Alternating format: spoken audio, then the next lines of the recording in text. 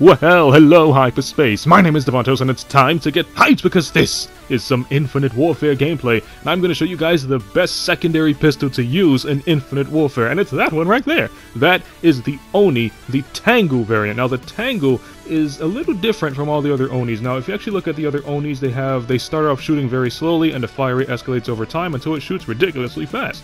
The Tango actually does the opposite. The first 4 shots come out ridiculously fast, and then it starts, slowing down the fire rate the longer you hold on the trigger until it's literally firing like 1 bullet a second, and it's very, very slow, and that's very, very bad. So they actually want to use this as a burst gun, and the reason that makes this weapon so unique is because the Oni is a 4-shot kill at close range. Well, that's technically a 3-shot kill at close range. A little further it gets to the 4-shot, and then at long ranges, it's about 5 to 8 shots, so it's actually kind of weak.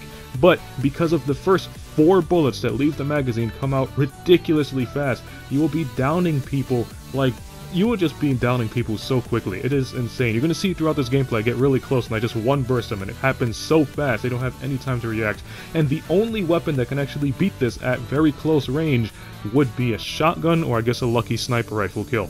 And the key to using this pistol is actually to be accurate, because those first 4 shots come out really, really quickly, and if you miss one of them, it's going to take a little longer to kill the person. So if you're accurate with your shots and you land the first 4 bullets, you can down anybody who comes your path. Now, with this Oni Tango, you can actually engage people at long range as well. All you gotta do is just waste the first 4 shots, and when it starts slowing down, you can actually use it as a miniature sniper rifle, and because the bullets come out so slowly, the gun doesn't have any recoil, which means you can actually shoot you can actually shoot people from across the map.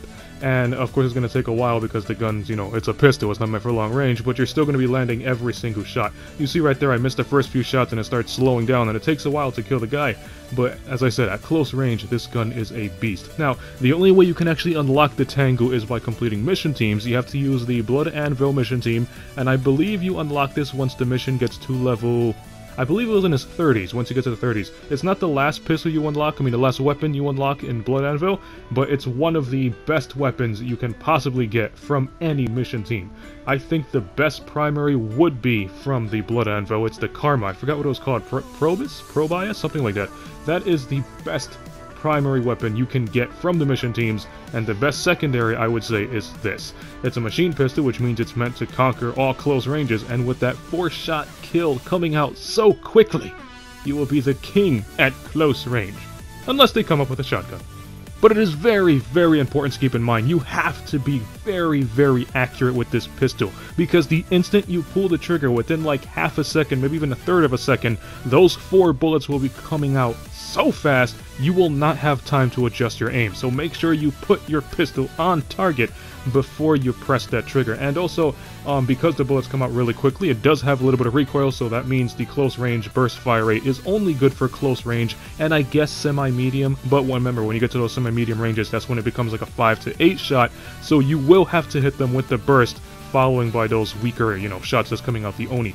Now, you actually see this gameplay, I'm actually doing really, really good, and I don't have any attachments on this weapon. I actually started using this weapon because I'm trying to complete one of the little missions to, level up my team, and it was basically get, 7 kills using a secondary, and I did it, and you see I don't have any attachments, and wait till you see the score at the end of the game. So imagine how good this pistol would have actually served if I put, 3 attachments, 4 attachments, and an ion sight. This pistol is insane.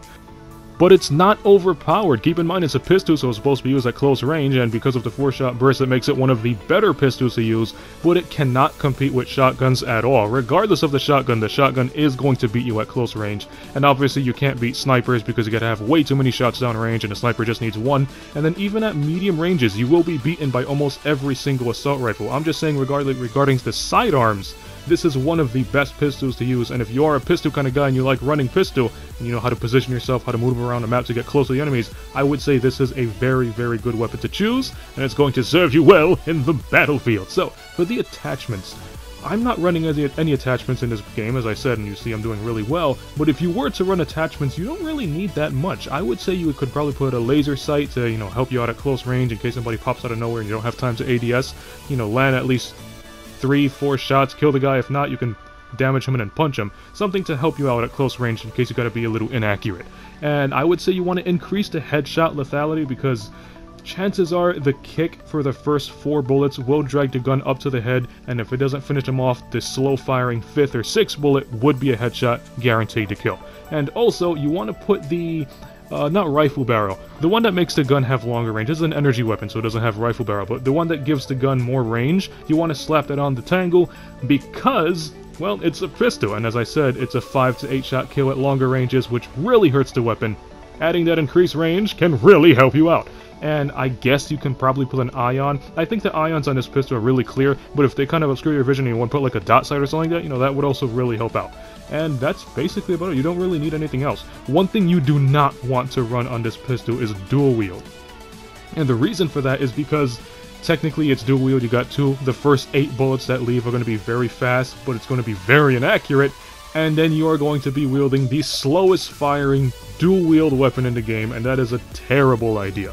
So that's basically about it. Just put a dot sight if you need it. Maybe add, you know, laser sight, laser sight, RAM, servo, and thing that makes the gun have greater range, whatever it was called. I don't know, too many attachments in this game. So that's it. Just run it. And for the perks, I would say you need Scavenger, because this thing surprisingly eats up a lot of ammo, and then you can have Ghost and Blind Eye for mobility, and then any other free spots you have when you create a class, you can freely put whatever you want. Tactical grenades, lethal grenades, maybe, you know, put some marksman. I don't know what you're going to use marksman for, but anything you want to put. It's a very, very flexible class. So, that's about it. I'll leave you guys with the rest of the gameplay. It's almost finished. And if you like this video, punch that like button with a mighty force. You can follow me up on Twitter at DavontosMan.